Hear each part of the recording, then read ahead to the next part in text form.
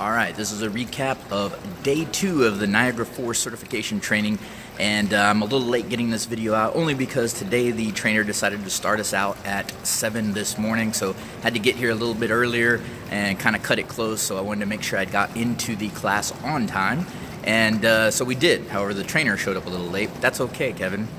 Got an eye on you. I've made special friends with Kevin already since we're in day 3, but I'm going to recap day 2, but me and Kevin are becoming special friends. I'm sure he loves to hate me, but we're both learning some things in there, and it's fun. And so recapping day 2. Day 2, I think, is starting to highlight some things that I've heard before about people wanting to get into Niagara 4 certification training classes based on whatever manufacturer they are aligned with. So for instance, I work with Distech Controls, so it was kind of good that I got into a class that actually was put on by Distech Controls. Therefore, the other controllers other than the Jace is actually a Distech Controls brand controller. Now that makes it great for me, but I think what I am realizing is that we've spent so much time, even in day 2, on working with the Distech controller and working with GFX in the programming, that I think somebody that was using a different manufacturer of controls would probably feel a little bit out of place, because there's a lot, especially since Distech Controls uses GFX to program their controllers and not actually programming the controllers in Niagara wire sheets. So I think it's really important that if you are wanting to go through Niagara 4 certification, that you use the brand of controls that you're going to use on a daily basis. I think it's only going to help you, and especially from a business owner or supervisor level, if you're looking to send your technicians to training, definitely wait for the training or look for a different location to where they can actually get the training with the controls that they're going to be working with on a day-to-day basis. I think it's just definitely going to help you out. Only in extreme cases would I recommend having to go to using a different controller, because it's just going to be a learning curve.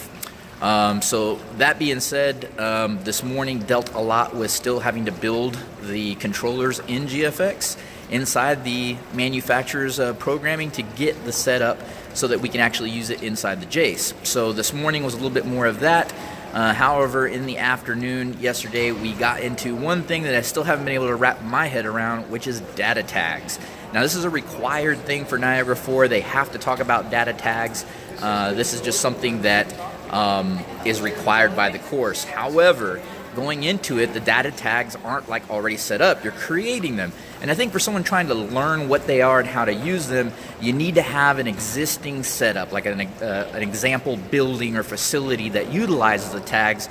That way you could actually do some searches on them or pull up some screens that are showing the tags, and then you can actually see, oh, I can see how to use those. I can see what kind of information can be shown in the uses of grouping those tags. Right now, going through the course, we're creating these tags but not really knowing why or how it all comes together. Now, I've been assured by Kevin that later on in the training we're actually going to figure out how to use those in hierarchical, let me make sure I use that word right, hierarchical views. So that's going to be coming later this week, so I'm hopeful that I'll get my head around it. So that was pretty much the afternoon talking about data tags and histories. That's usually used by Niagara to group different points and components to the systems in a way to where you can search it and be able to view it a little bit easier.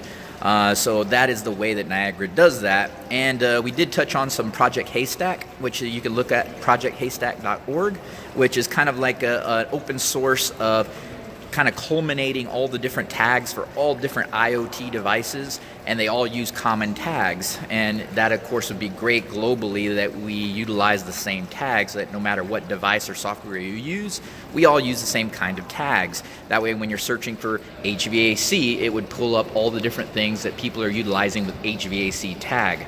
So essentially, that was the end of the afternoon, and we're already in day 3. So at that point, like I said, I think the biggest thing that's coming into mind after 2 days of being through N4 training is that if you're new or you're old, try to go through a certification training using the manufactured controls that you use on a day-to-day basis. It's only going to help you out. So that is the recap for day 2. I'm in the middle of day 3 and going to go back and enjoy dessert.